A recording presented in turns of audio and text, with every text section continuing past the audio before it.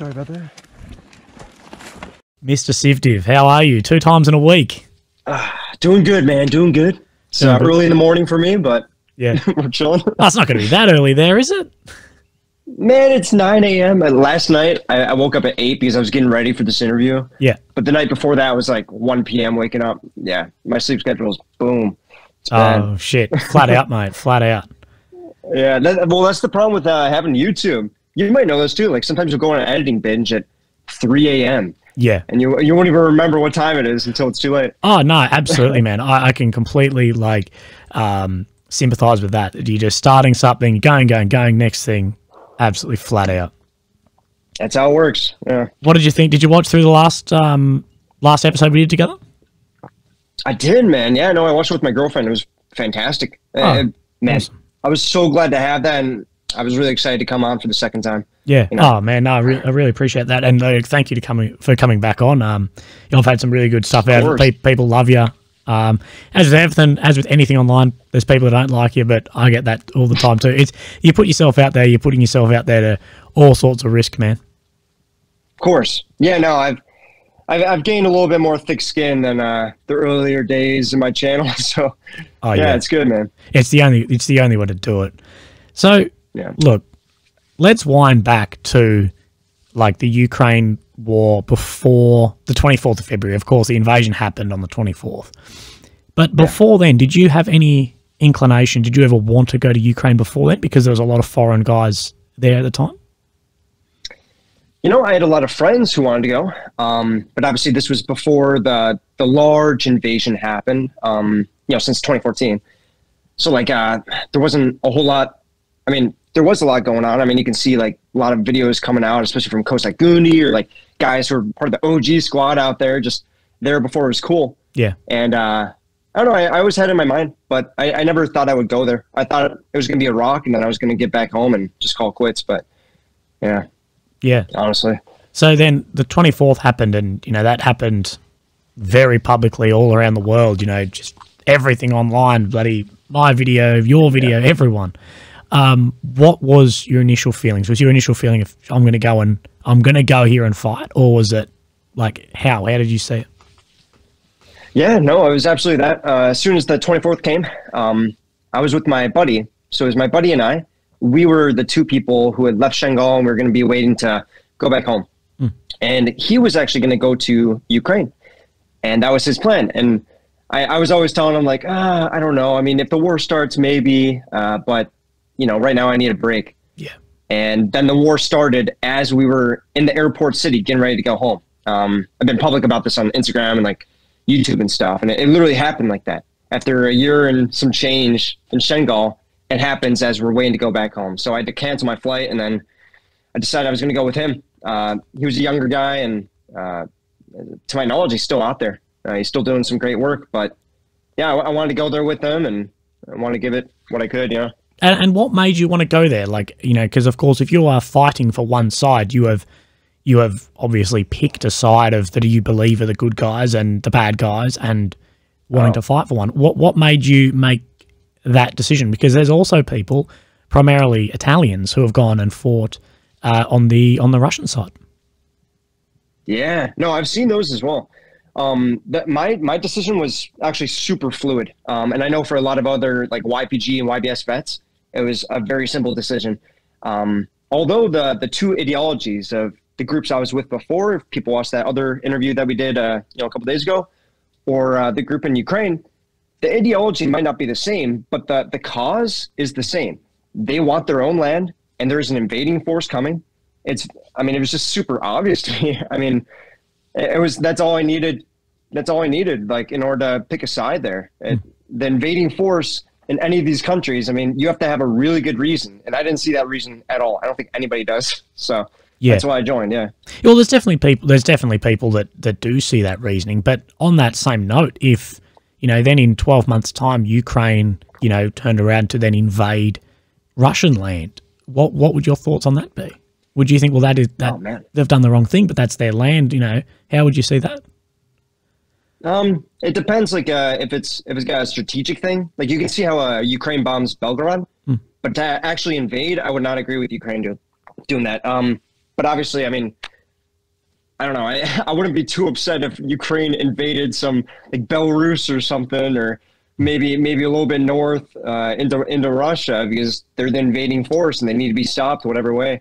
If they think that's a better decision to end this war quicker, I think that's an all right decision. It's a very interesting perspective as someone like yourself who, you know, I guess you just, the way you put it is you fight invading forces.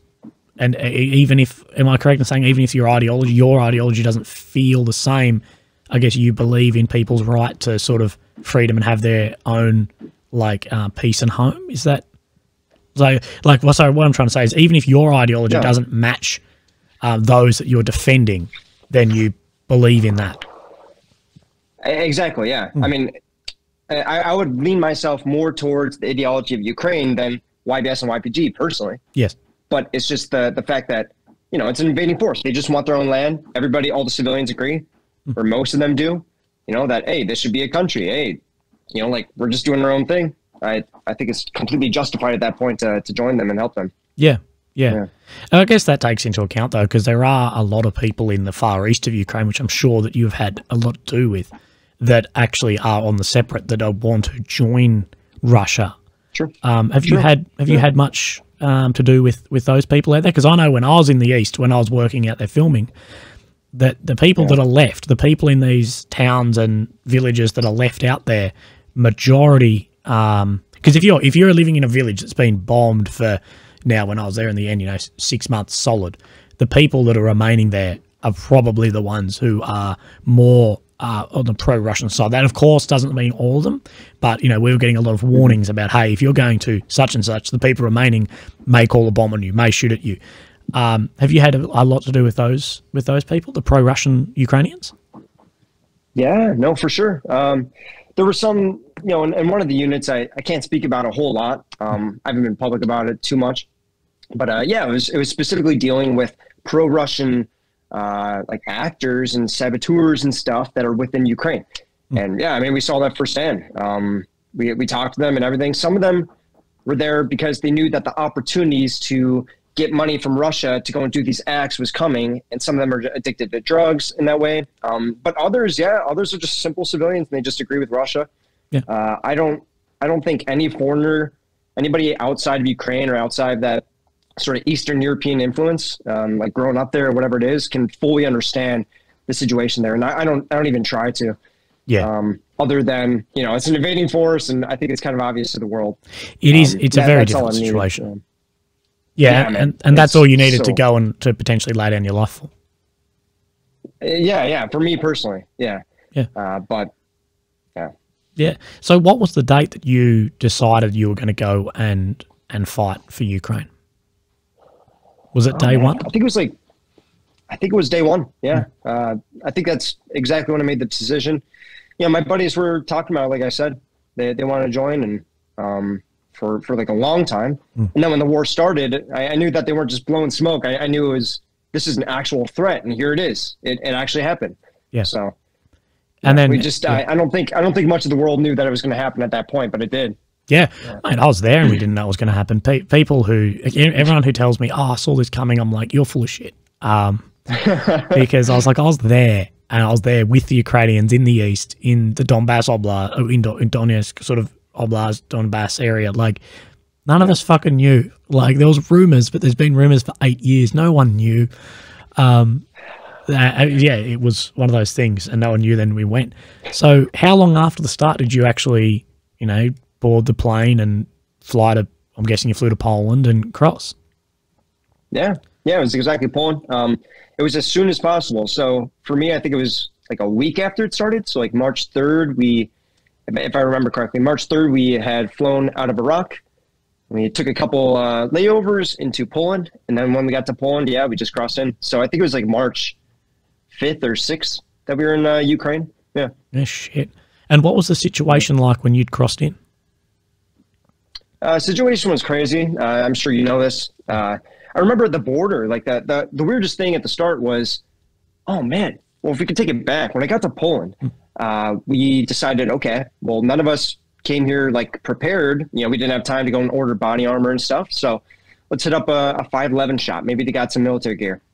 So we get to this 511, like actual retail shop, in Poland, and it was completely empty. Yeah. And we're like, oh, and we're talking to the store owner, and he's just giving us everything. They brought off the ghillie suit off the mannequin and gave it to my buddy, my sniper friend.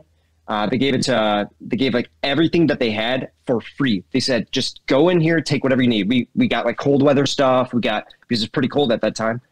And everything. And they literally had just taken everything from that shop and delivered it to Ukraine for free out of his own pocket. And that's one of the guys that I want to support, financially, like, we talked about this in the last interview, but yeah, I mean, there's amazing people like that. Oh, there's amazing people everywhere, mate, who are just like that, doing just incredible work. Yeah, it was really heartwarming, And then crossing into Ukraine, we decided to take, I think it was a bus. We took a train at some point. I think we took a bus first, crossed through. It wasn't too bad. They just check our visas, make sure we don't have any like legal problems back home, and we just got into Ukraine with a visa on arrival. And the first thing you see is just oh God, probably 10 kilometers line of like supply trucks coming out of Ukraine. It was like people like moving out. Yeah. We're like the only people going forward. So it was a little weird that way, but it wasn't anything I was not used to. Like in Syria, we used to see the same thing, and that just means there's war. You just see a 10-kilometer line of families and everybody. It's crazy. Yeah, so once you got in, you, I guess, make connections to the Foreign Legion. Is that correct? No, it was actually, I was with a group of people, other volunteers. We were trying to go and find each other because we had all just joined, but it's better to be together. You can make better decisions. Yeah. So I found a group of people, and the person who was sort of the commander of that group, he decided that, hey, he's got a connection with a training group out there in Lviv. And that was the first thing we did was, hey, they're going to give us free boarding, free food, everything we need if we just train them for a little bit. And I think this would be a good way to get our feet wet, just take it nice and slow. And that was the decision we all made together. Yeah. Yeah. And at what point did you, I guess, separate from there and then go and sign up to fight? Yeah, so it wasn't with the Foreign Legion. Our group, after a couple days of training, we did some good work. It was fantastic, training the territorial defense. And after that, I think maybe 3 days in that training, we got another contact that was down in Mykolaiv. And we wanted to go to Mykolaiv because that was one of the top front lines at that point. Yes. And that was when we decided, okay, let's go there. I think just before we had went there, the Russians had pushed in like north of Mykolaiv as well. Yeah. And then I think the day or the day before or whatever that we arrived, they've been pushed back to sort of the eastern part of the Mykolaiv region. So we knew that it wasn't just a suicide. So yeah, we decided to go to Mykolaiv all together and do some on the ground work, which is what we were there for. Not so much training. We all wanted to sort of take part in the front line when they needed it most. So how did you take part in that? You're there with a couple of guys, in your group. How does that work? Like just going to the front line? Like how I'm guessing you don't have weapons. You're not official Ukrainian soldiers or Foreign Legion. How does that actually work other than being, I guess, a small militia force? Yeah. So for ourselves, I don't know exactly who got the contact or what it was, but when we got to Mykolaiv, we went to the base first, and I forget if it was in Mykolaiv or in some other city, but it was close to Mykolaiv.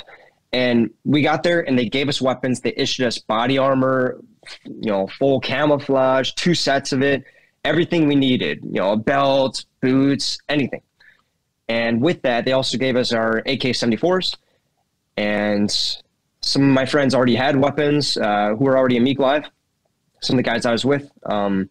But yeah, they gave us everything they needed, and we were going to actually work with them, not as like a separate thing, but together, if that makes sense. We wanted to be together as internationals, but we wanted to work for the army, and they just took us in.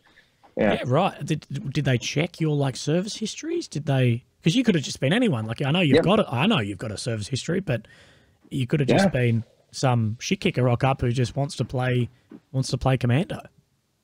Yeah, no, totally. No, they checked everything. They checked our military records. They asked us questions. They sort of interviewed us a little bit, and after that point, then they gave us the weapons. Yeah, yeah, of course. Of course. And Yeah. what unit was that, if you can say? Oh man, honestly, I was only with that unit for like 2 weeks technically. Yeah, right. I don't even remember, but it was they were doing a lot of great work. They were the ones who were really withstanding the Russian invasion since the very start. So it was a great unit. It was a great unit. And you said that they were sort of doing their own thing, and you guys almost standing off to the side doing a bit of your own. What did that work consist of? Yeah, so I actually didn't take part in any of the other missions. I only did one mission with those guys specifically. Right. I've been in like 3 different groups out there. Yeah, it seems like every foreigner has been in, like, yeah, I've shifted 8 groups and different nationalities and all this. I'm like, oh Jesus, they're just, yeah, a bit of grass is greener. Yeah. I mean, it's I had only been there for 2 weeks, and then when I first got there, actually, we were we got to the Mykolaiv area, we were chilling a bit, and then we had the idea to go and bring 3 of us, including myself, to Kiev when it was at that point where it was almost surrounded. But we wanted to go to Kiev to get some proper paperwork. That way we could have the sort of like license, I guess, to be able to carry into other regions. So we had our weapons, we had our gear, and we wanted to make sure that we could travel with our gear. Because none of us feel safe without a weapon. We want to be able to go other places. So yeah, we had went to Kiev, and Kiev was cool, and it was just man. Can I actually say a story about that? I know I'm going on a little tangent. No, go. Tangents is what we're about, mate. Go for absolutely. Stories are the best, mate. That's what people, and I'll speak for the listeners here. People want to hear these stories because it's so much different to other stuff. Well, I haven't said the story before, so this will be cool. Awesome. We went to Kiev, and at that point, right when we arrive, we get into contact with one of my friends who was going with me. So it's 3 of us. And the contact, we had no idea. I had no idea. But he literally took us to the Parliament building or some sort of giant political building right outside Maidan Square. Right. And like you can go on the balcony outside this place. It's a huge, huge like political building. I don't know what it is. But you walk out and you're like 100 meters from Maidan Square. And that's where we were staying at that point. It's changed now, but that's where we were staying. And it was really, really strange. And at that point, Zelensky was on Instagram. And he was showing, I don't know if anybody remembers this, probably not, but he was on Instagram posting, I'm not kidding, less than a kilometer away. I think like even 300 meters away in a building on Bankova Street, if I remember correctly. But he was showing like, this is where I am, Russians, go fucking kill me. And that was like 300 meters away. It was crazy how it was just a very strange moment. But when I had first arrived there, if I can take it back, when I arrived there, they took us to that big building. And when we got into the building, we're walking through, there's guards obviously, and we walked into this area, big area of this giant building. And we opened up the doors, and I see like 10 internationals, and one of them I had no idea was there, but it's my friend from 7 months ago in Shengal. I had no idea he was in Ukraine, and I randomly see him. And there's not many people in Shengal in YBS. Yeah. There was like, at the time that I was in, like 10. And I see my friend there just standing there, and I'm like, come on. And he just looks over like, what the hell?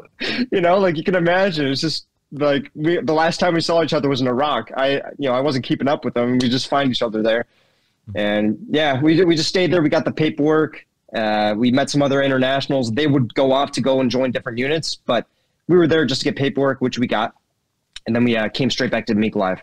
Yeah, right. Yeah. So yeah, sort of back in a join. And how many of those sort of guys, the international fighters from the YBS, YPG, things like that, actually came across to fight? I don't know exactly, but I know of quite a few. Some of them are vocal about them being there. Some aren't. So I'm not going to say an exact number, but yeah, you can find them everywhere. One of them got an interview on CNN. He's my good buddy, Zoffer. Yeah. Yeah. Did you run into a lot of guys there who had no military experience, no combat experience, trying to sort of play soldiers? And we called them because I was in Kiev at the exact same time as yourself. LARPers. LARPers, or we used to refer to them as fictional characters.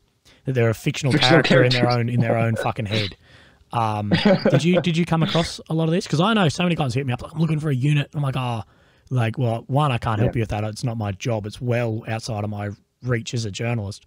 But like, what experience you got? They're like, oh no, none. I just want to come. And I'm like, no. Did you come across much of that? Oh yeah, for sure.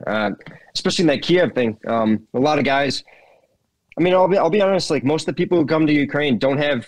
A lot of them are mostly military. Like they have military background, but none of them have combat experience, which is actually pretty important if you were to go there. But yeah, no, we also met plenty of people who had no experience at all, and they just wanted to come and help.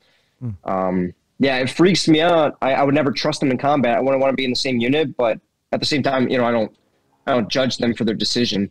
I guess too much. But yeah, I met a lot of them. Yeah. Yeah, no, that makes sense. And there are so many of those, both on like trying to fight and also like people who are like, oh, I'm part of this NGO.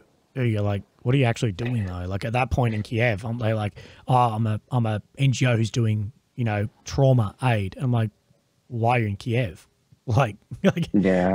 Kiev maybe late Feb, early March, but then mid-March, April, and I was there, I'm like, there's nothing here. Like, what are you doing? Yeah, I'm taking sick Instagram photos though. Yeah, and when I had went out east, which we'll talk about, probably after Mykolaiv and stuff. But when I went out east, and then we would take leave back to Kiev and Ternopil and places like that, way in the rear. That's where we really saw a lot of people like that still in Kiev doing I don't know what, but yeah, a lot of people like that, man. Yeah, wow. So after you left Kiev, you're back to Mykolaiv? Yeah, right after Kiev, we stayed there for 2 days, and we went straight back to Mykolaiv after we got the paperwork. Yeah. Yeah, and then you were back down, join a same or different unit to go and fight and defend. Yeah, it was the same unit. We just went back there and we're like, hey, we got the paperwork. And at that point, they were right outside Mykolaiv. That's where we were staying at that point. And I was in this barracks. We were with the army. We had our weapons, everything we needed. And I think I spent like 2 nights there, just waiting for an operation.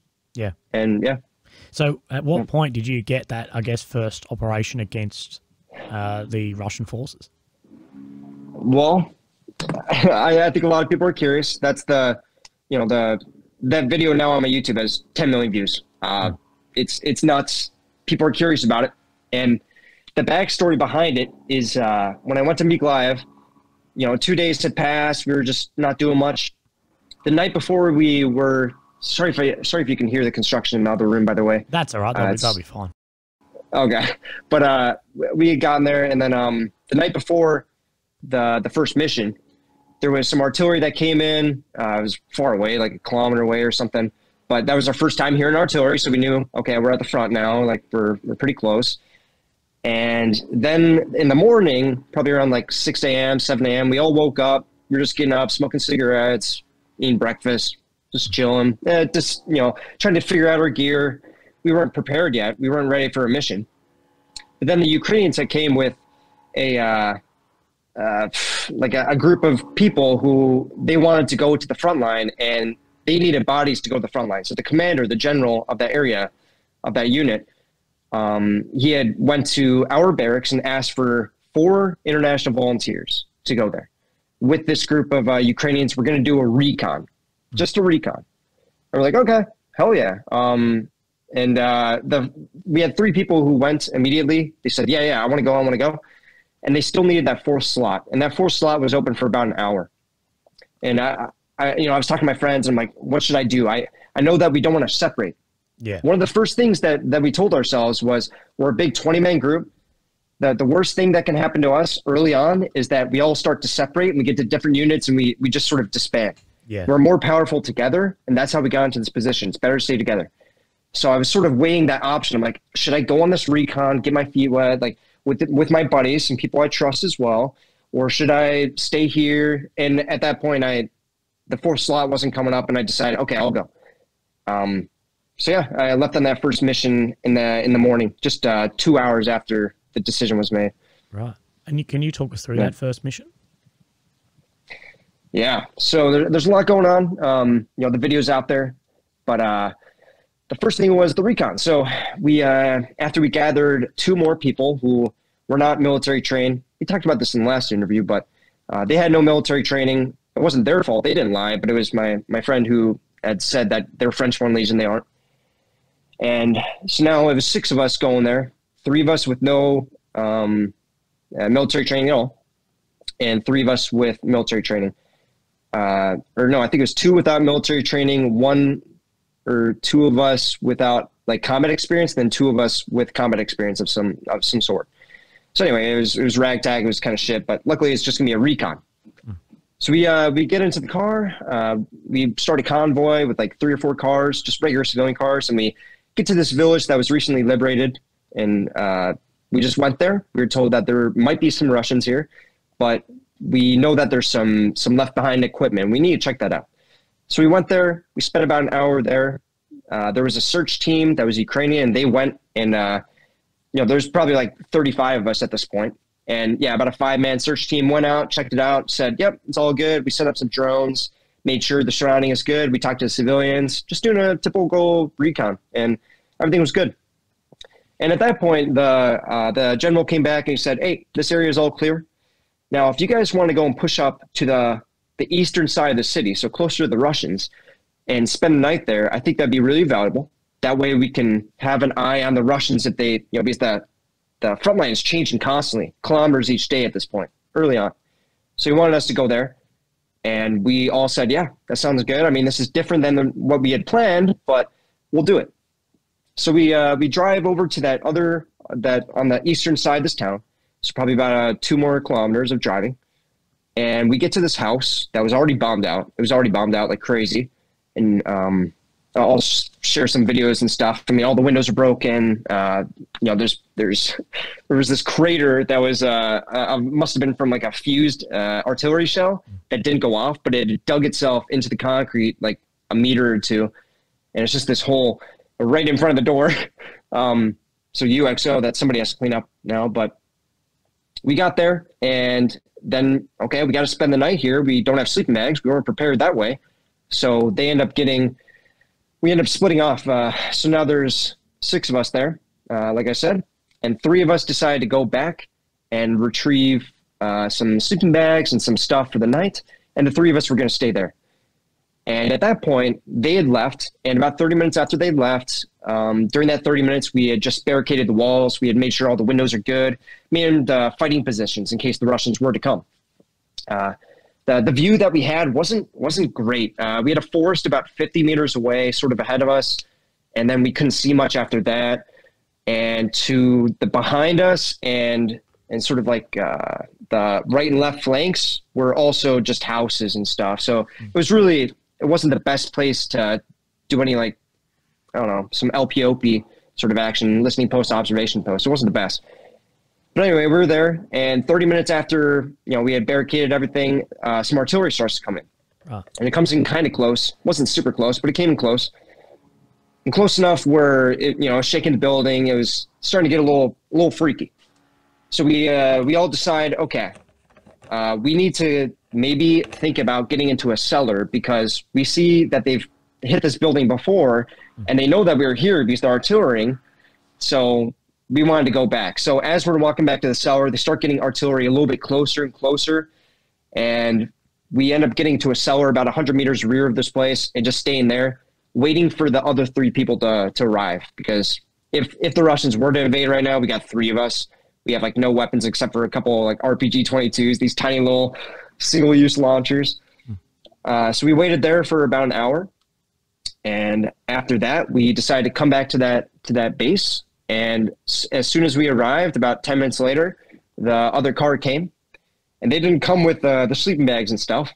They came with news, and they said, hey, the people on the front line, the people that are about 2 kilometers from here, they need help right now. We're pushing the Russians, and they need us to go there as soon as possible. They need bodies out there right now.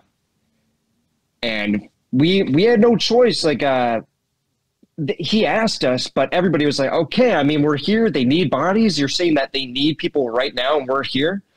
Okay. So as we're driving to the front line, because now they took us in the car as soon as we arrived.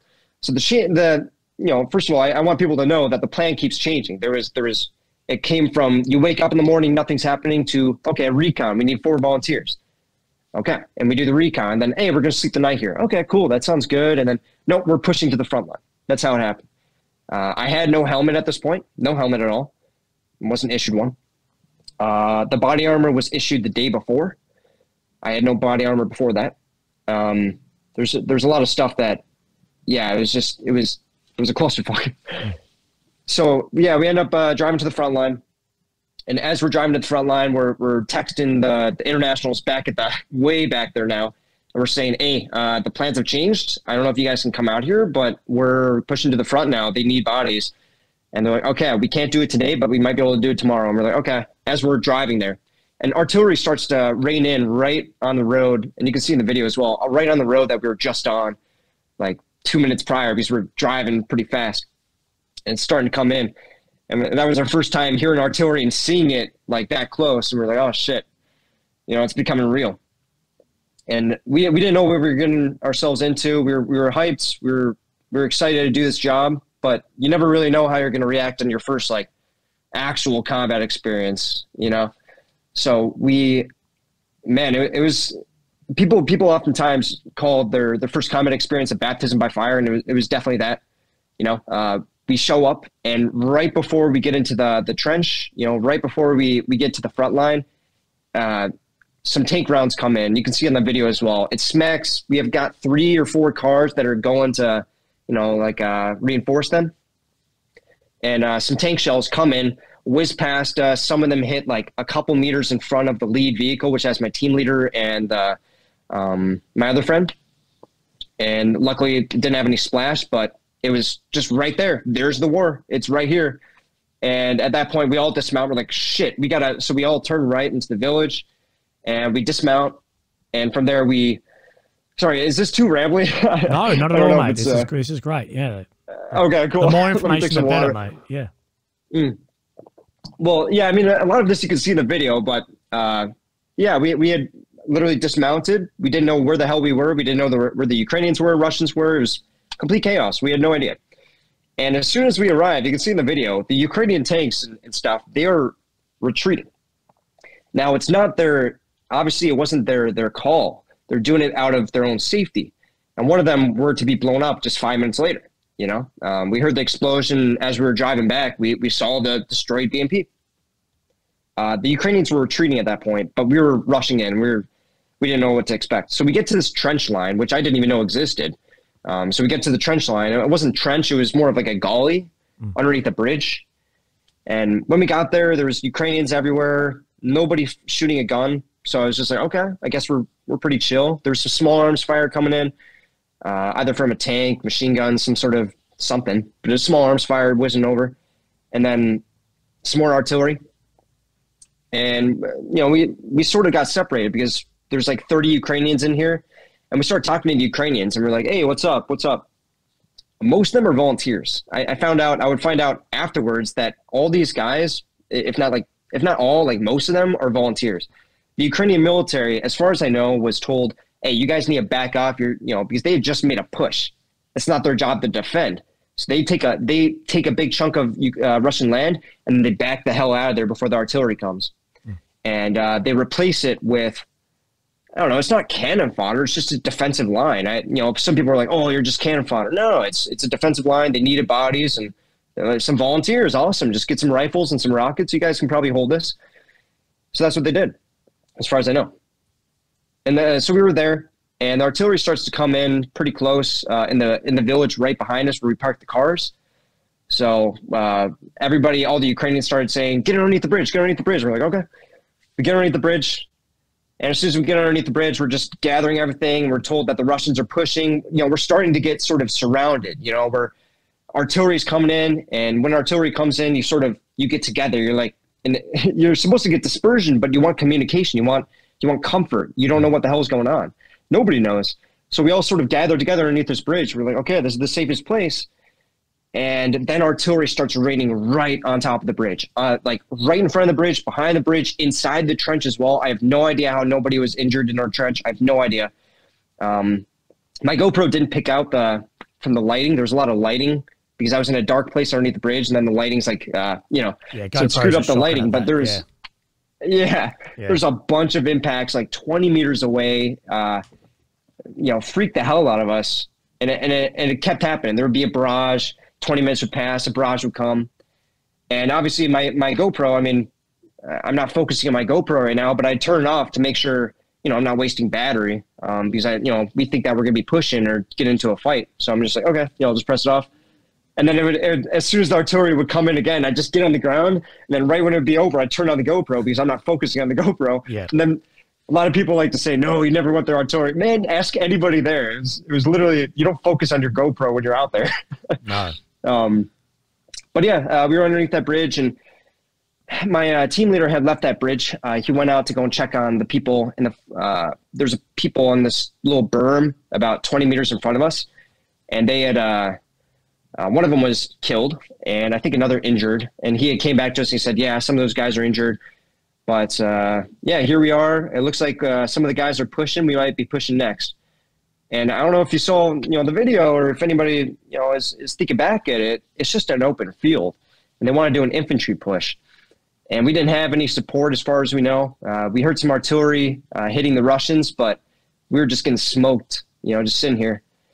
So we wanted anywhere except for there. So yeah, the Ukrainians came, and they said, hey, we're going to be pushing. And the team leader then told us, hey, we're going to be pushing. So we waited about 10 minutes outside of the bridge, ready to hop into the car. And then they got us into the car. And that was the, a lot of people say it's like a Call of Duty cutscene. And that's kind of what it was. It was literally this guy, this Ukrainian guy, you know, he's got the scar on his, you know, on his cheek, and he's handing his vodka, and he's like, we're going to be going out there and going to the Russians. And yeah, they packed us in the car. It was super crammed. I was like this, you know, the entire car ride. You can't see my feet, but I'm sitting on my ankles. And it was like 4 of us, and we just started driving to the front, to the very, very front on the other side, because the Russians were surrounding, and that's why they wanted us to push. So as we're driving there, impacts are coming in right on the road in front of us. You could see, you know, the splash as it comes up, just freaky stuff. And you're just in a little car. And yeah, at that point, yeah, we, you know, the guy starts shouting like, we're going to go kill them. We're going to go kill the Russians. I'm like, I asked, like, who are we killing? Like, what's going on? Like, because I was asking about, like, is it Russian soldiers, tanks? What's going on? And they just say Russians. And I'm like, okay, we're killing the Russians. And we pushed in, and right when we got to the front area, the place, the house is adjacent to us, about 20 meters, had been bombed to hell. You could see all the smoke. And we hop out of the car because we'd just taken artillery close. We're like, okay, we need to dismount and get into a building. That's the only cover there is. So I jump out, and my sling on my rifle is tied to everything. Everything is confused. One of the guys who didn't have military experience, he's a good guy, but he had taken a gas mask he found in one of the other things as like a souvenir, and it was tied against my rifle's magazine. So like I'm like trying to get this gas mask that's tied to it. It's stuck to the car, and I'm like trying to get everything off. And as you know, before I can get everything off, I'm trying to stay calm and like just get everything off. The artillery starts to come in, and it comes in, boom, boom. There's 2 shots, and it goes right over my head. It hits the building behind us, about 20 meters away. And you know, we could have been dead meat, but that happened. And as soon as that happened, it woke us up. We're like, okay, we got to go. So I take off everything, and I run to the house, and I tell everybody, get over there, go. So we get to the house, and you know, I'm like, hey, we got to shoot down this door. We got to shoot down. So we get ready to shoot it down. And before we can shoot it down, some more artillery comes. And that's where I get down, you know, get into the prone. I mean, that's what you do when indirect fires come. And I get down in the prone, and boom, boom, boom. All these shots like ring out like right next to us. And we hop back up, and now nobody's like, you know, thinking, okay, how do I shoot down a log? My buddy just goes in there. He's like, I try to kick it down. And then right after my kick doesn't work, he just blasts it up with like 10 shots of his Molyuk. And as soon as that opens, you know, I ran over because, you know, I need to see where everybody else was. And I grabbed my buddy, and I push everybody inside. I'm trying to get everybody inside as quick as possible. And remember, most of these people never had military training, and they're in this scenario. All right. So now my team leader is nowhere to be found. I have no idea where he is. And, I'm the most experienced person at that point. We have another guy who's super experienced, but combat, not so much, because he was in the Ukrainian military for a while, but it was more like holding the line. Right. So yeah, we were just in this house, and they just started bombing some more. And I'm trying to figure out, I don't want to get locked in there. So I'm asking questions. I'm like, okay, where is everybody at? Where's our team leader? What's going on? What's the situation? Did anybody see Russians? I was asking these questions, and we don't know what's going on. And then our team leader shows up, and it's nuts. He just walks up in the middle of this bombardment. He's like, hey, how are you guys doing? Everything good? We're like, yeah. And, yeah, I mean, he's just like pointing at that direction. He's like, yeah, there's some Ukrainians there. I don't see the Russians yet. And he's just standing there. He's got balls of steel. This guy's super experienced, by the way. Yeah. Super experienced, as you can tell. And that's the mark of an experienced person versus inexperienced, like we were hiding in the house. Experienced person is just calm, collected, trying to gain information. And that was beautiful to see. It was really, really good to learn from his team leader abilities. Not so much on the communication, but more on the staying calm and chill. That's really, really important in combat, I would learn. So yeah, to finish it up, yeah, I knew that this house was too small, so I went to the next house right next to us, and it was locked, so I shot open the lock, and we all go in. We knew there was no Russians there because, we know that the Ukrainians are in the position next to us. And at that point, my team leader had left to go and check on the Ukrainians. They had some casualties. There's just like 5 of them out there. We have no idea where we are, where the Russians are, where the Ukrainians are. We just got bombed to hell. There's casualties. And my friend had taken, as far as I know, he's got a laceration on his hand. I don't know if it's from artillery or what it was, but he's got a laceration on his hand and it's bleeding. So my buddy packed him up. So it's just complete hell. We have no idea what's going on. We got casualties over there, casualty amongst us. And then we hear jets start to fly over, and we don't know what they bombed, if they bombed, but I'm only guessing it's Russian. And so we get down to the prone, and we held this house for about 3 hours in the artillery. And the artillery would still come. I just didn't turn on my GoPro. It would still come every 10 minutes, boom, boom, boom, boom, boom. And the Russians, we can hear the tanks in the distance. We can hear different things, the jets coming in. We think that the Russians are steamrolling us right now. We saw the casualties. We saw the situation on the ground. The Ukrainian tanks had fallen back. We're just infantry going up against this stuff. Yeah. So at that point, we decided, okay, we need to get some more reinforcements or get the hell out of here. So in order to get the cellular connection, we had to move back a little bit. So we decided, okay, let's. The team leader came back and he said, hey, if you guys want to go back and get this some reinforcements, I think that'd be good. If you guys just want to go back, that's not a bad idea. This is not looking like a good situation. But he's going to stay there with the Ukrainians because those are, he knows those people. He's Ukrainian as well, my team leader. And yeah, that happened, and we had backed up. We started texting, couldn't get cellular connection. We got into the car, go further back. And we were a little worried at that point because we could hear drones. I knew it wasn't a Bayraktar like the Ukrainians have. I knew it was some sort of Orlan. And yeah, that happened, and we started pushing back. And as we're pushing back, we see just lines of we saw the tank that was destroyed. It's burning in the distance, just like 500 meters away, but on the road. So that tank I had seen earlier that had fallen back, and there's multiple of them. One of them was hit, and it was just mayhem. There's freaking smoke everywhere. The place had been bombed to shit. As you look back at the village, it's just like getting destroyed. And it wasn't until we had fallen back to the rear line about 3 kilometers away that we meet the other people. And when we meet the other people, it's not just the Ukrainian army, it's also the volunteers. So like the people, the Ukrainian volunteers who had went out there, everybody had fallen back except for us. That was a big wake up call, and it was nice for me to hear that, because I was afraid that I don't want to go off the line if there's more people and stuff. Everybody had left. We were the last people. There was now my team leader just helping the casualties and those guys out there because they were insistent they wanted to stay there, and we're like, man. So I mean, that guy's a true warrior, and he's still out there. He's doing great work. But we all ended up going back to the base to Mykolaiv. Because those guys couldn't come. We get back to the base in Mykolaiv, and immediately the general is like not happy. like an hour after we arrived, the general, God, I'm so sorry about talking about this for so long. No, it's fine. It's fine. But I appreciate that. What had happened when we went on the recon, he had opened up the back of his car. The general went on the recon with us earlier. He had like javelins in there. He had rockets. I took a picture with the rocket like on the recon. He's like, oh, sweet. You know, this is cool. Tons of rockets. We never saw them.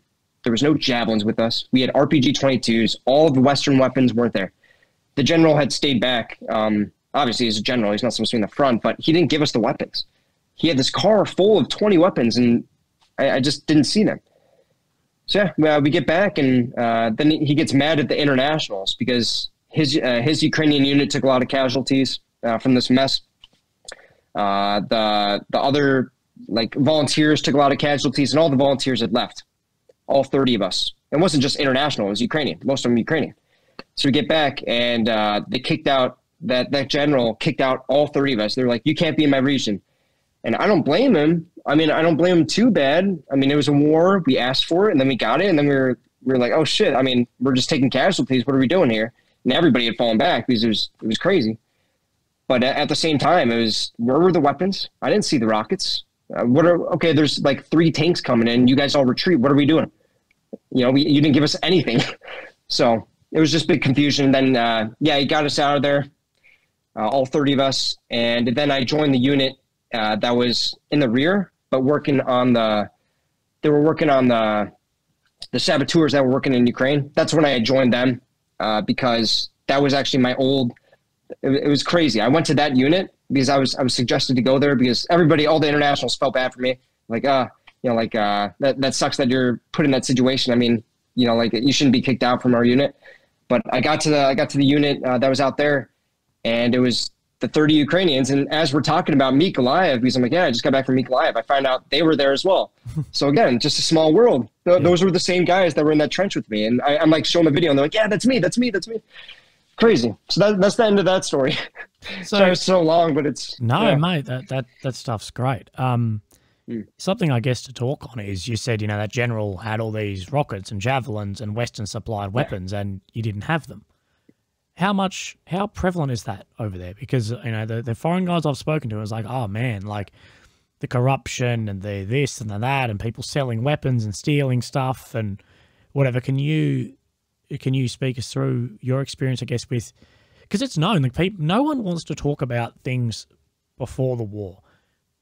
People don't realize that Ukraine is, or still was at least, the most corrupt country in Europe. Like, we can't forget that. Like, that is a fact. It doesn't mean you hate Ukraine. It doesn't mean you don't support Ukraine. It doesn't mean shit. It's a fucking fact. Yeah. The sky is blue. That, you know, there is massive corruption, state level corruption here. Can you talk us through your experience with that? Because as soon as I speak to someone, honestly, not to keep cutting you off, sorry, but they're like, oh yeah, it's fucked. But then I speak to some people online, they're like, oh yeah, no, it's not too bad. But I speak to them in person, like, oh, it's fucking crazy. They're selling this javelin and this and that. Now, I don't know which side to believe in. I'm not a combatant. I haven't come to terms with it. But can you run us through that corruption and that, you know, for example, like the lack of Western weapons? Yeah, man. I can attest to that as well. There was it's not like, it's pretty bad. I've seen it firsthand. So, you know, the time that I saw it, I was actually heading to the hospital. This was months in the future from the time I was talking about. I was heading to the hospital, and we see a javelin that's being, or no, it was an NLAW. Yeah, it was an NLAW. And as I'm driving, we're driving in the back of this van, and he has us pack up the NLAW into the van before we leave the base. So I'm driving to the hospital. As soon as we get close to the hospital, they get the vans super close to each other. So like they're pretty much combined with another van, because there's another van. And I don't know where this NLAW was going, but we grabbed that NLAW and we bring it into that van. I'm not sure who it was for. It was for us. We were using that on missions, but now we brought that NLAW and we brought it in that van. And after that, they just took me to the hospital. But I was just like, what the hell is going on? Like, you're like being secretive about this. We just bring up a van really close and nobody can see it in the street. And we put just crazy. Not only that, but I've heard a lot of stories just like you. It's these weapons are nowhere to be found as far as I know. I think that general, I've seen him in another video where his unit actually takes out a tank, and he was with them. I could hear his voice. So I know that he was using them, at least some of them, but he wasn't putting them on the front line. He was like, I don't know, he was keeping them away, and I got a bad taste in my mouth after that, you know, like, especially seeing that video. I'm like, I mean, awesome you guys took that out, but you got a lot of people wanted those weapons when we were being artillery there. We wanted to take out those tanks that were hitting us, you know? So, yeah. And did you ever I can attest to that. Did you ever have any feeling that they were being sold on like a black market? Yeah. No, a lot of us got that feeling. I don't think a lot of it, but yeah, some of it was. And it's being cleaned up now. Obviously, the U.S. military went there, some advisors and stuff, as we talked about in the last interview. And as far as they said we don't see any wide like spread knowledge or like information that this is happening, but we do know that at a low level, at least, it's happening. So, yeah, it's scary to think about that. You know, it's scary to think about how many of those weapons could be used on the front line that aren't. You know. Yeah, that's a large concern. If you guys are the guys on the front line and it's Western volunteers, Western weapons, you know, you're the most proficient in them, and you don't have access to them, although the tax-paying people back in America and Australia and Britain and whatever who are supplying these weapons think that there's going to this location to be used on this whatever, and it's not, it's a big problem. It is. There's another thing as well. Yeah, we got a Javelin near the end of my time in Ukraine. Our unit got a Javelin, but it was mismatched. They gave us the Javelin, but no clue, which is the thing you need to use the Javelin. Yeah. So it was just like if you're going to give us the Javelin, it should be packaged up. Like, was it used before? Like, where's the clue? Like, what? Like, you can't just give us the Javelin tube. Like, what am I going to do? Yeah. So it was really confusing. And not only that, we also had in my unit, they before I had gotten there, my last unit, which was out east, I'd been there for 2.5 months or somewhere around there. And one of the guys had shot down a jet with a Stinger. He shot down a jet. One of the internationals, crazy. And when he shot that down, the way it works in Ukraine is if you steal a tank, if you like take a Russian tank, you'll get like $10,000 for your unit or something. If you destroy a tank, you'll get like $2,000. If you destroy a jet, you get like $60,000. We never saw that money come to our unit. Part of the problem was that some of the other units that were working in that AO, they're like, oh man, that's a lot of money. And they came to Kiev and they said, hey, we shot down that jet. It wasn't them. And then there was a big fight about that. So there's a lot of like trying to steal money. There's a lot of like, where did the money go? Because we're supposed to get 60,000, but where is it? It's crazy. Yeah, weird stuff. Yeah, that's fucking wild. Have you heard anything about the people who have been killed and they don't put them down as like KIA, so their like salary can keep funding the unit? Is that just a rumor? Or oh wow, I've never heard that. It must just be a lie. Yeah. I've never been in a unit out there that was getting paid, paid like a salary. I was always a volunteered place, so I never heard of that. But maybe in the Foreign Legion, I haven't heard that though. Yeah, maybe. No worries. I do really appreciate, I guess, your honesty talking about the corruption, because, you know, not to harp on it, not to, you know, bag anyone, but it's prevalent there, and it's you know, you can't like, it's something I like to ask people about because I hear horror stories from some, and others are different. So I guess everyone has their own experience, don't they? Yeah. I mean, I'm still in contact with some of the people out there. You know, I don't want to say like too much, not to hide any corruption, but like, you know, I have witnessed more. There's some really weird stuff. It does exist, but at the end of the day, I've only been in Ukraine. I was only there for 4 months. I'm going to be going back soon for something else, not frontline stuff. We were talking about this earlier. But yeah, I mean, I'm sure that the people who have been there years, like Cossack Gundi or whoever it is, can attest that in a better light. Yeah. No, for sure. So after that mission, who's actually commanding this? Is it the general who's actually calling the shots? Because, like you said, we didn't know who was out in front of us. We didn't know who was behind us. We had no idea who the Russians were. We didn't know if we were falling back. We don't like who's actually meant to be fucking commanding this? Because I've heard a lot of guys be like, we thought there was a HL, like a time when, you know, artillery was coming in or would have air support, and it just never came. Like, who's actually in command? And if you got shot, you get injured, who are you on the radio to calling in, 9 missed. Who's coming to get you? Like who's actually commanding this? Or is it just over the top boys, fucking that way, blow the whistle? That's literally what it was. Radios, I never heard of them. It was just go out there. We need bodies, we need bodies out there. And that's just how it was. It was as simple as that, really. A little scary. I mean, and at the end of the day, I don't blame Ukraine at that point. We volunteered to go there. They want us to go there. They sent us to like the harshest place. Okay. I mean, that was their call. They never promised us radios. They never promised us, hey, we're going to get you out if you get shot. They never promised us anything. They were just like, you want to go out there? There you go. Here's a rifle. And that was at the beginning of the war. They needed bodies, and Russia, yeah. I mean, now, the stuff that we did at the beginning of the war, those front lines, a lot of them still hold. So like the work that the people did at the beginning, the volunteers, the military that went out against the giant Russian invasion right at the start, that really made what the war is today, 8 months later.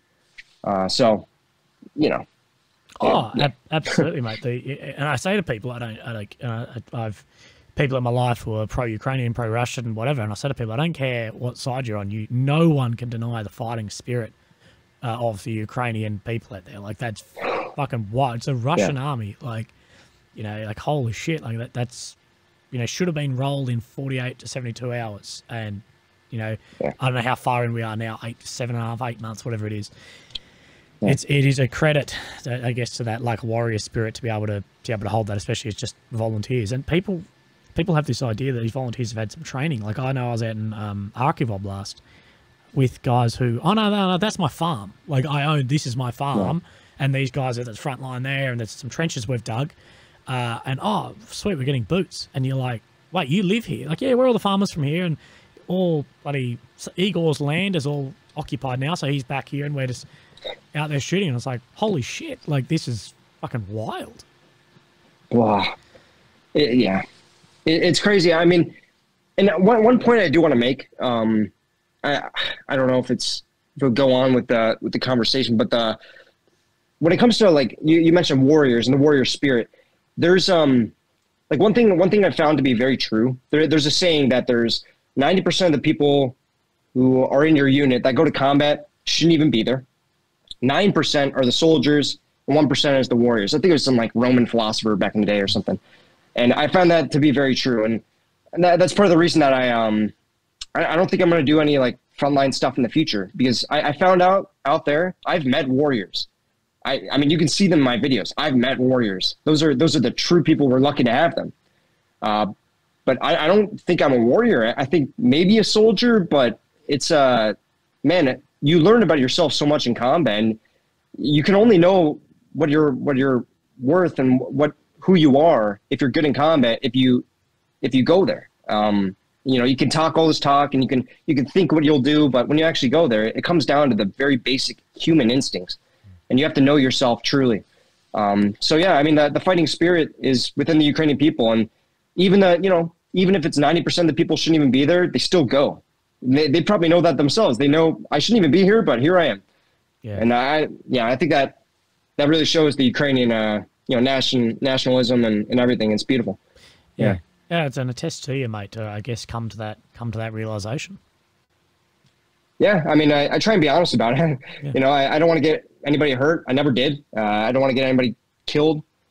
But am I some door kicker? Am I a pipe hitter? I don't think so. It took me a while to realize that, but I don't think so. I mean, I can do a job well, but I'm not a warrior. I'm not somebody who can be fighting like that at this point. I think that more people, the reason I want to be public about that is I want people to see this, and I try and be public about it on my YouTube as well. Like I want people to see that who are thinking about going to Ukraine or whatever it is, and just know like, hey, if you're not made of that warrior spirit, for some reason, if you're not that big macho man who's going to go out there and kill everybody, and you don't think that, maybe choose a different thing. I mean, you don't need to go out there and do that. I don't know. What do you think of people, wanting to go and sign up? Do you support it? Yeah, no, totally. I'm just giving my suggestion, just my advice. Just know yourself truly. It's not a war to be messed around with, especially the Ukrainian war. It's not. Know yourself truly, and you don't want to get anybody hurt, especially if you have no military experience. You're not going to get military training out there. You're going to get a little bit, but it's not enough to instill discipline. It's not enough to really make you into a true soldier as far as NATO standards go. So just be careful. That's all. Yeah. And at what point in your experience did you come face to face with the Russians? I mean, honestly, I kind of public about this on my YouTube as well. I never fired my rifle at Russians. Yeah. You know, we came close plenty of times. I mean, you can see in my first mission, we were close. There's tanks firing at us. They have direct line of sight. There's small arms fire coming in. When I was out east as well, we would bomb the Russians. We would see their flares come up. And, you know, this video I just posted about the drone mission, we were about a kilometer away. But face to face with them, no, I never saw a Russian face. You know, whether it was dead or not, I just never saw them. Just artillery and bombs and trying to find them. We tried to find them. We would go on recon and, you know, we'd see an FO pass by like one of my units did. We would be told before a mission, 100% you were going to get into engagement, be ready, bring combat gear. You're going to, you know, fight some Russians today, and nothing would happen. You know, it would be something different. Yeah. That's just how it goes. Yeah. And that's something that I want to sort of say to a lot of people I've spoken to is like, people have this idea of combat of like clearing rooms and shit like that, where the Russians, from what I've seen and the experience I've had with guys, is they don't want to fight like that. They want to fight via artillery. That's how they've always fought, is they'll stand back, fire artillery, and if they are guys, they'll want to withdraw and bomb it because they've got the most artillery pieces in the world. And a lot of guys I know, and a lot of guys are upset because they were, like this one gentleman who I met in the hospital, and he was fucked up, like in a really bad way. And he was saying to me, he's like, man, I've done this and I've lost whatever limbs because, and I haven't even seen a Russian. He said, I didn't even see a fucking Z. He said, we were 10 Ks out. Next thing, I see my mate in front of me turn to just pink mist from an artillery shell. I've lost fucking half my ass and my leg, and I'm bleeding out, and I've never even seen a like. What the fuck is this for? And that's just I think that's just not to have a sad story, but something as far as like, yeah, not seeing the enemy is very, very fucking common. Yep, it's how it is. And even if you get close, you have to think about how big Ukraine is. I mean, if you're in a giant force, the force we were working in out east, we would work in this force. And all the time, like, you know, some of our recon teams that we go out there, and one of them sees an FO pass by, a Russian FO, just pass by, 20 meters away from him, but he's in the prone. And he doesn't want to shoot too soon. He wants to wait, and then he just disappears into the woodland. So he saw a Russian. Yeah. But, I mean, like, you're not going to find many people. It's very difficult to find. You know, if you go hunting for deer out in a forest, you know, like, how difficult is that? How long do you have to stay out there? It's the same thing out here. I mean, it's so difficult to, unless you're like 10, 20 meters away, it's difficult to even see anybody. Yeah, it's crazy. Yeah. I did find it interesting. You said you haven't had much to do with like dead Russians. Like even when I was there, like bloody dead guys everywhere in some of the like recently liberated occupied territories that I'd been. Yeah, it was crazy, man. And it gave me a new perspective for the war. I was like, oh, shit, these are just young dudes. Yeah, no, definitely. I mean, we were talking about that in the last thing. I've seen a lot of your podcasts. It's I mean, I guess the only time that I've seen like destroyed Russian anything was back in Mykolaiv. I mean, there was Russian, as we were driving to the front line, there was just Russian BMP destroyed, Russian tank destroyed, Russian whatever. They would bring stuff back into the base as we were waiting for that operation. It would be like some sort of BMP, and we just loot it for its gear and stuff. And yeah, but yeah, I never saw anything like on the ground, anything. That's just how it goes. Yeah. Yeah. Well, you know, 99.9% of soldiers have never fired their rifle in combat. That's, you know, I never have. Like, I was in Afghan for 9 months. I never fired my rifle. That's how it is. Yeah. Contact. That's just the real nature of it. People play Call of Duty, and you're like, you can't have that all the time. Even if you know how fatiguing that would be, like, and how many guys would actually die. It's crazy. Yeah. I mean, there's some people. I mean, there's some videos of people going into trenches, going into houses. That Korean guy, the Korean guy, he did some awesome work, and he you know, his team when they're in Kiev, he's posting the videos now. It's amazing. What's his name? I forget. It's the Korean Rock Seal. Rock Seal, I think it's his YouTube. Right. Yeah, but yeah. Rock Seal. He seems really cool. Yeah, he was. I mean, he'd done some crazy stuff, but you have to really push and you have to be kind of lucky in order to get some actual combat time. It takes many months, and people wait. I've been in Iraq, Syria, Ukraine. I never fired my rifle at anybody. Yeah, and that's just me. I mean, I know a lot of people who did, but for myself, I'm not here to go and blow smoke up your ass. I never did. Yeah, and I don't think people should be afraid to say that. I mean, yeah, most people don't. That's okay. That's okay. You did the job. You tried your best. It's good. Yeah, yeah.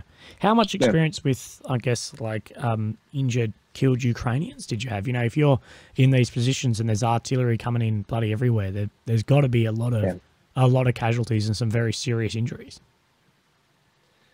Well, when I was out east, I didn't see them, but yeah, it just comes down to luck. We'd be staying at our base, and then one of my bases would be, you know, those checkpoints they have like every kilometer on the road. Yeah. There's a checkpoint. It had just freshly been bombed, and some of my team had just passed by, and oh my God, there they are. And it was freshly bombed, smoke still everywhere. So they went there and they passed some people up. There's some dead people, Ukrainian soldiers. But the only time that I actually saw like anybody injured, other than a Mykolaiv with just slight wound on the hand, and yeah, that was in the hospital when I went to the hospital because I went there for pneumonia.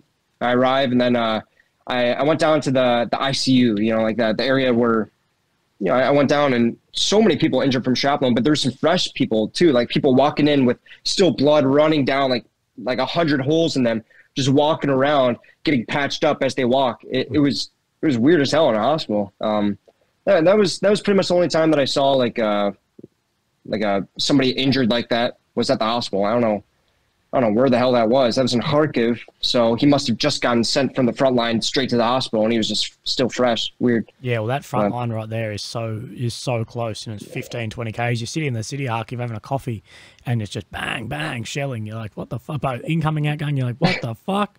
Like, people don't realize that the city of Kharkiv, which is the second biggest city in Ukraine, is within artillery range of the Russian border. Like, it's 30, like I tell people before the war started, you know, mid-February, I wanted to go to the Russian border. I got an Uber. Like I just got an Uber to the border. It was only like 30 kilometers away.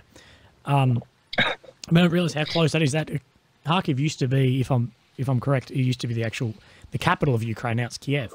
It's still a very large city, and you can see the scars of war there a lot. Yeah. No, yeah, if you want to see like, yeah, a city like you see on the news and stuff. Probably a lot of the news that you see is probably from the Kharkiv city. Yeah. It's everything is shelled out, everything's bombed out. You try and find, I mean, even when the Russians were like sort of far back, we'd be in Kharkiv city, and when you walk around the train station to just down the street, there's artillery everywhere. Every building is marked up with shrapnel. Yeah, it's like a city like Detroit. I'm from Detroit. You look at Detroit, imagine that. You know, even worse than it is today. Yeah. It's crazy. Yeah. Yeah.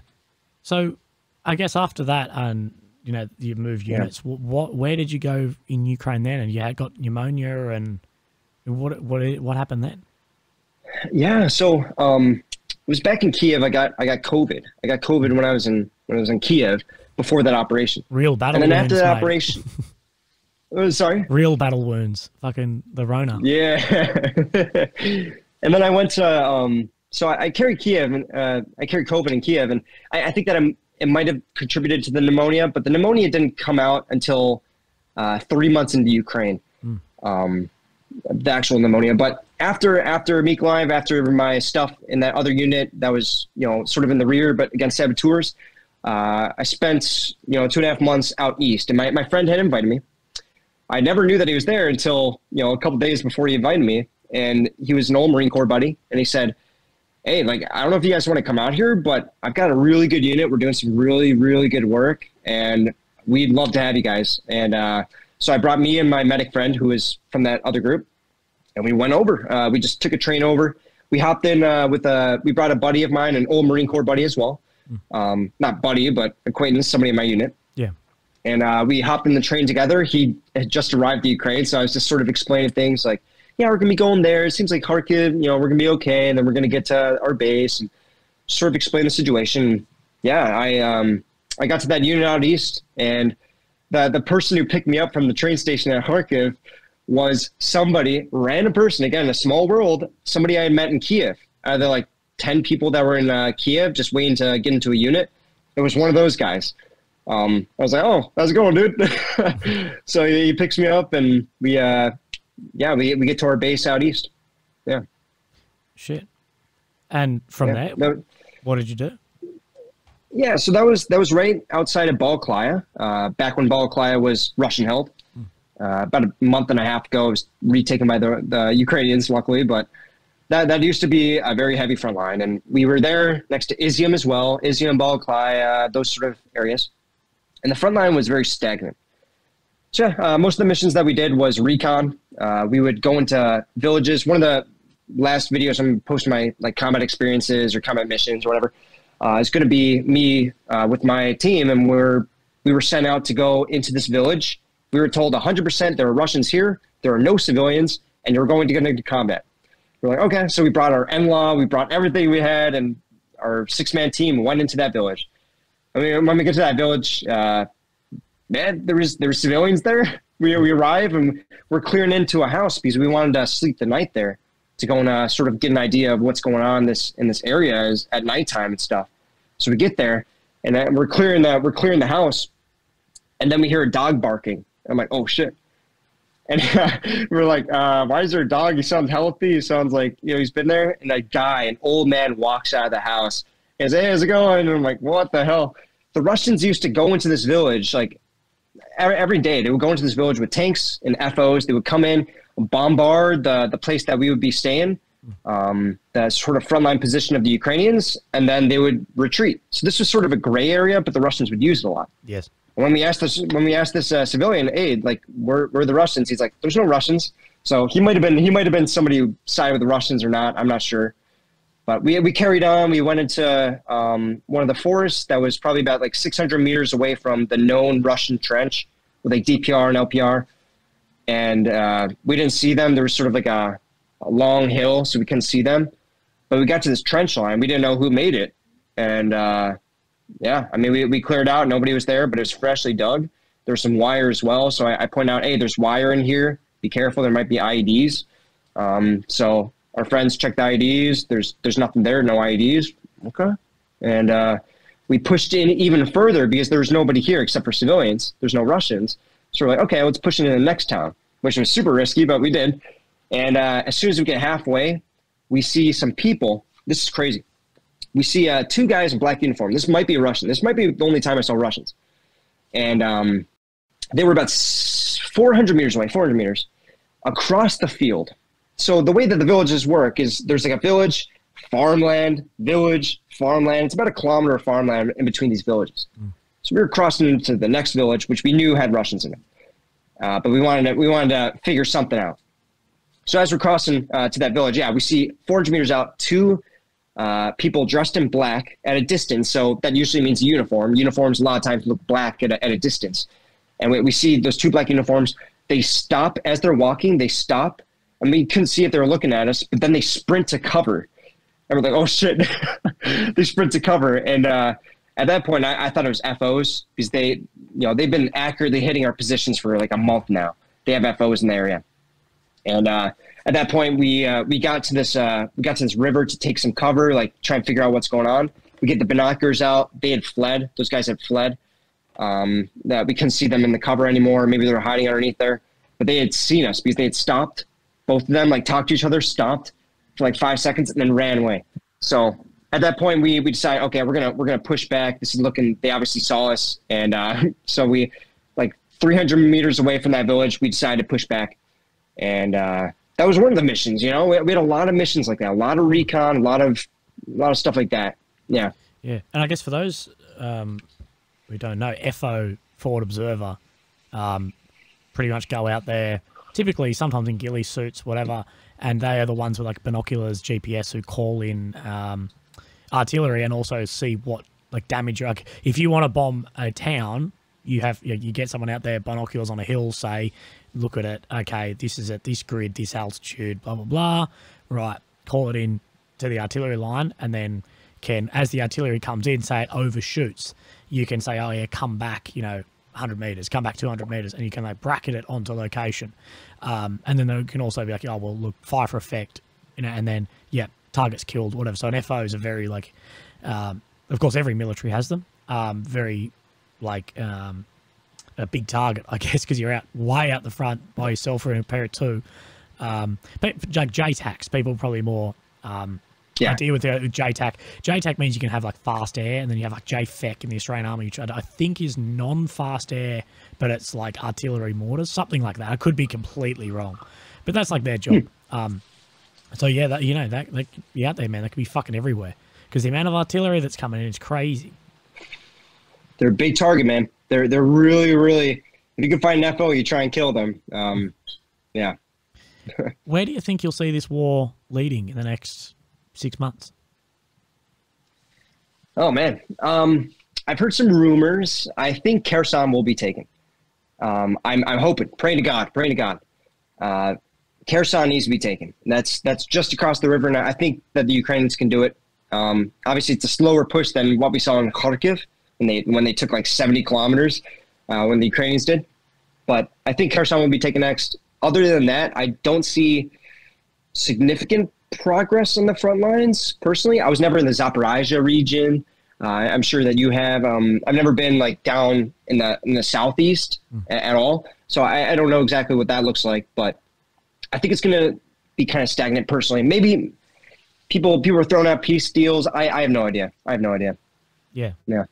What would you think about a peace deal with your experience there, or do you think that the cost has been too much? Because I can actually see it from both sides. The cost for both Ukraine and Russia is so much that neither want to sign a peace deal. Because like even if like Ukraine, they would be like, well, why the fuck would we give up anything of ours? Why would we sign a peace deal? Which I completely can agree with and side with.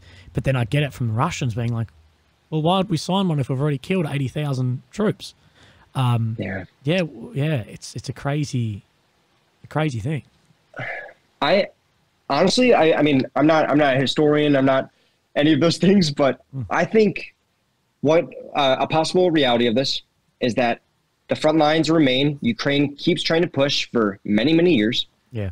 They did this since 2014. I mean, it'll be nothing new. They'll continue that until Russia falls. It looks like Russia is not doing good economically. They're not doing good politically.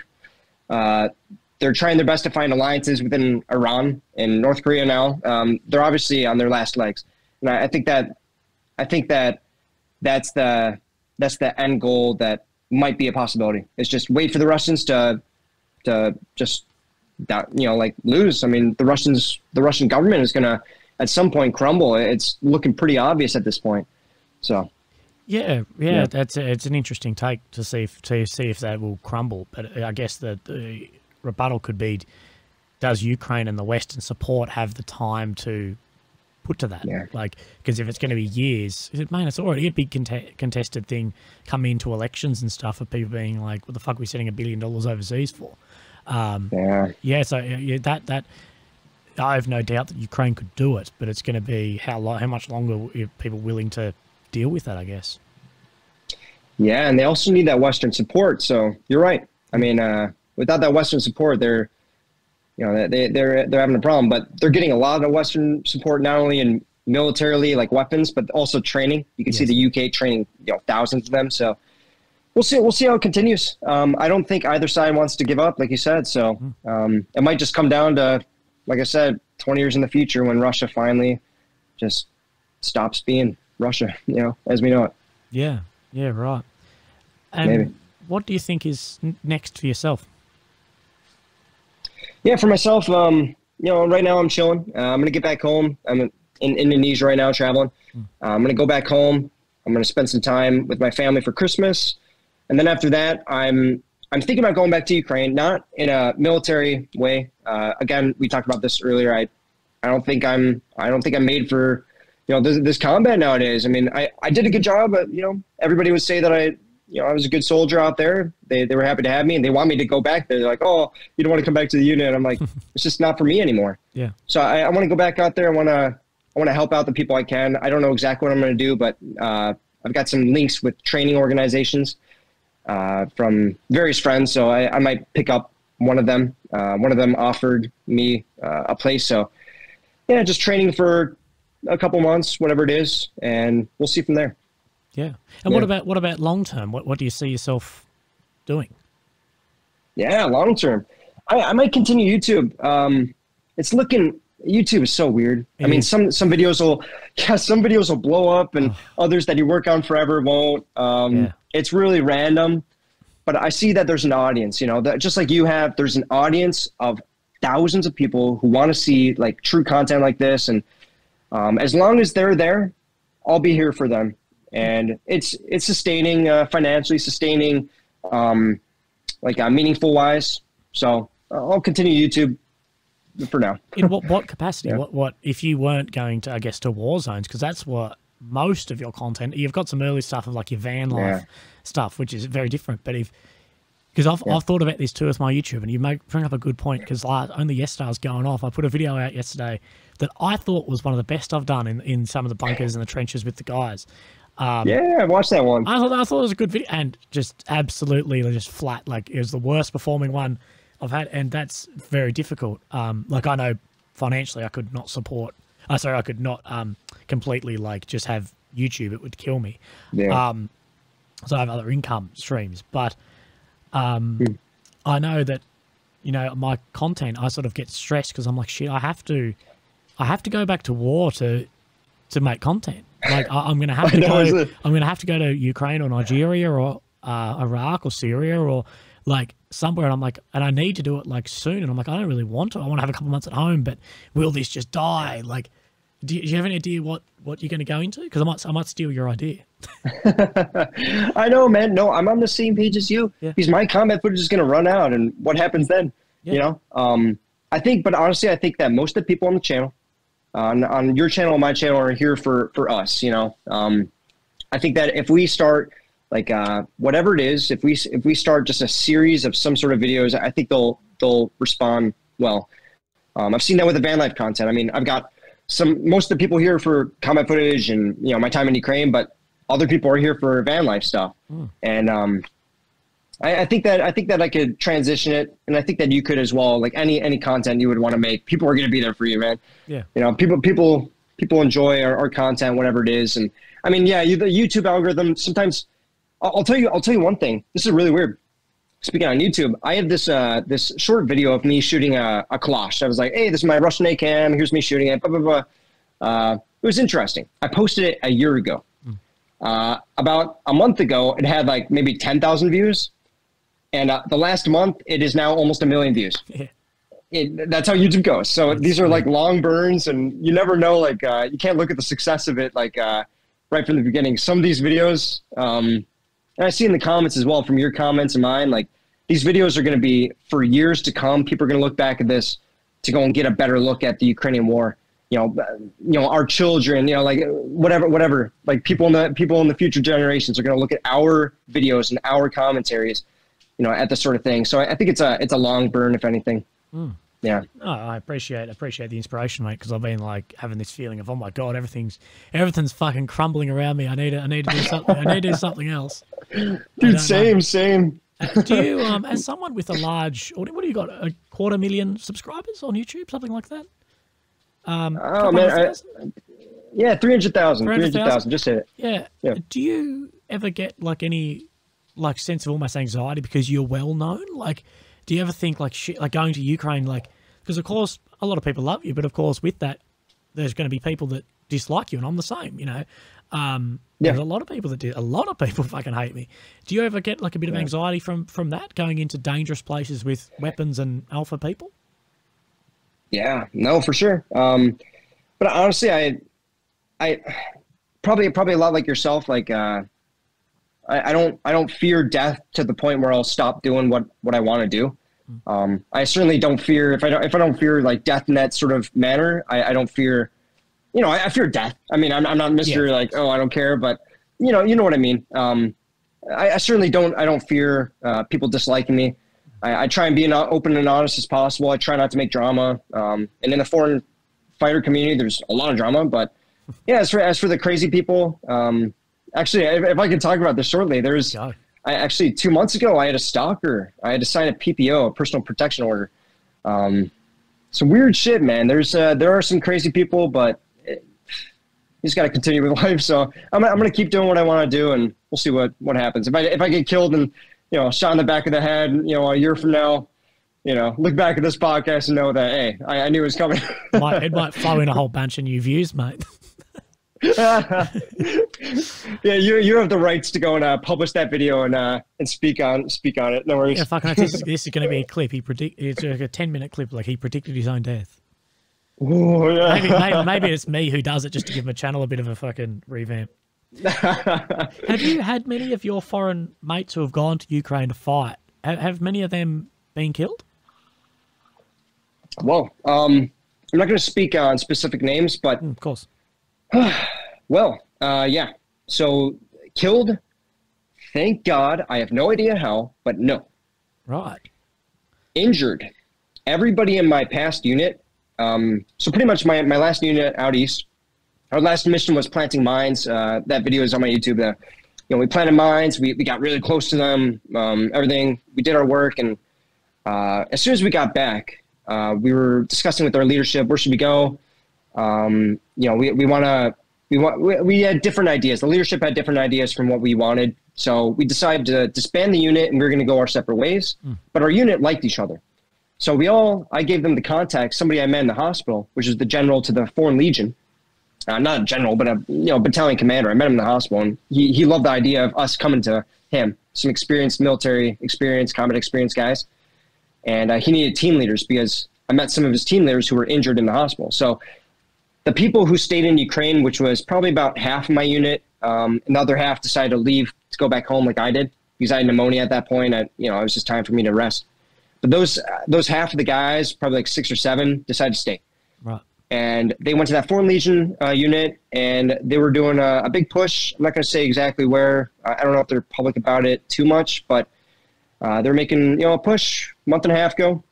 And they were, I'm not going to say their story for them, but they were all injured. One of them took a piece of shrapnel or a bullet, something, through the cheek, one side of the cheek, came out and exploded half his jaw off.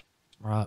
Another international I've never met, but he took a piece of shrapnel straight through the Kevlar, killed him instantly. And all the other guys that I know from my unit that are still out there were injured in various ways. One of them was in the liver and the lung. He had big stuff, liver and lung. And the other had shrapnel in his leg. Another had a piece of shrapnel stick to his spine, the back of his spine. Everybody was injured horrifically, but everybody is making a full recovery, and they're going to continue their work. And that is what made me realize that, look, like I had pneumonia, and obviously I'm not going to be beneficial on the battlefield. If I have pneumonia, I need to take a break. Those guys need to take a break too. But the fact that most of those guys are going to stay there after getting those horrific injuries, they're going to recover, and they're going to go back. A lot of them, and if they decide in the future, no, I think I'm done, that's totally fine. Those guys are true heroes, and those are true warriors. Yes. I don't think I could be in that place that they are and continue the fight. Like I don't think I could, and that's why I'm straying away from the combat sort of side of things. I don't think those are true warriors. A lot of those guys are, everybody I know that's out there from my old unit are injured now. Yeah. Which is sad. You mentioned laying mines. Can you talk us through sort of, I guess, doing that and your thoughts on that? Because laying mines is something that Western armies, as far as personal, like set, like you tread on it and it goes off mines, we're not allowed to do. Geneva Convention and Haiti Treaty, all this stuff has stopped us having initiated weapons. So, we can have a claymore that is out there and we push the clacker and it explodes you. But as far as actually putting something on a trip or on something where you, like an IED or a traditional like landmine people think of, we are not allowed to do. And as you're training in the Marines, doesn't exist. Well, I guess it doesn't exist. It's something that's like, no, that's a no-no because, and the reason I ask you is because landmines are notorious for having very little actual battlefield effect on enemy soldiers, but a massive effect on the community population in that area, because it's area denial. It's a correct term, I believe, is area denial weapon, because it stops you being able to farm the land, it stops civilians walking through there, and it kills an absolute shitload of animals. Like, I went to a farm out northeastern Kharkiv, out past like Saltivka, that this farmer lost like 400 of his cattle to landmines. And of course that has massive flow-on effects for the community, and people losing. There's still people to this day losing limbs in places and whatever from, and landmines are just, from any country that laid them. What are your thoughts on laying them as, I guess, a Western soldier? Yeah, no, that's a good point. Yeah, no, obviously when we did plant mines, we marked them with GPS. We had a Garmin on us. We marked the exact locations. We also wrote on the map, like real time while we were there. We wrote on the map where they are exactly.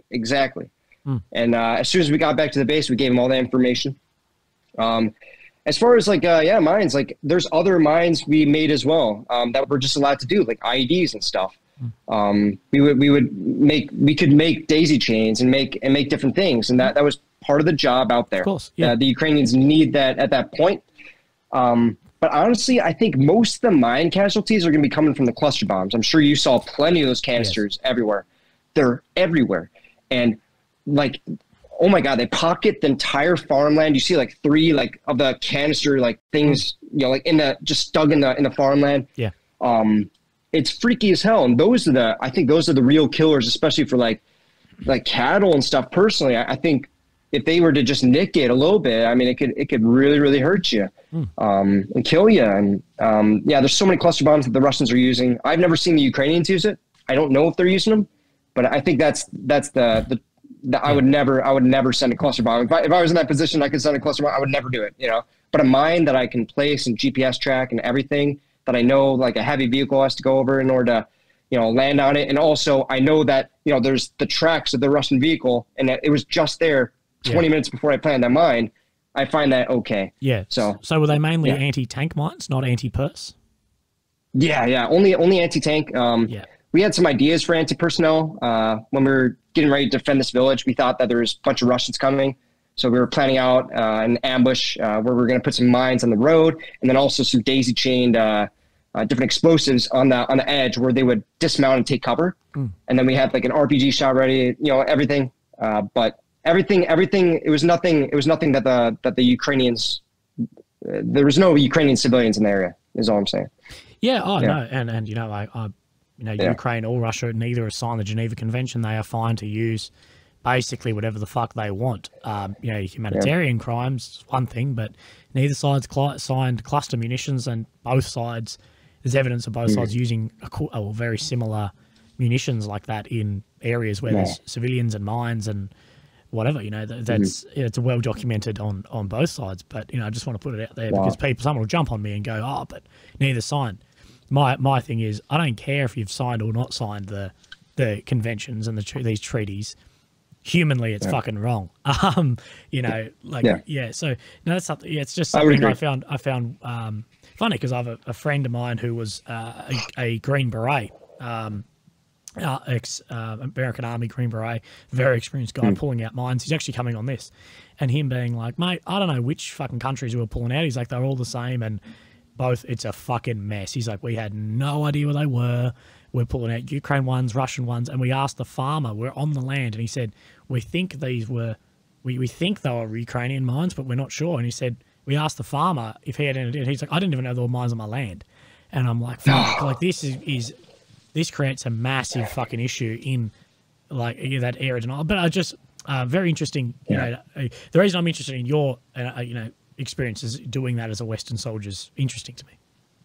Yeah, and I'll tell you another thing going on with that, agreeing with you.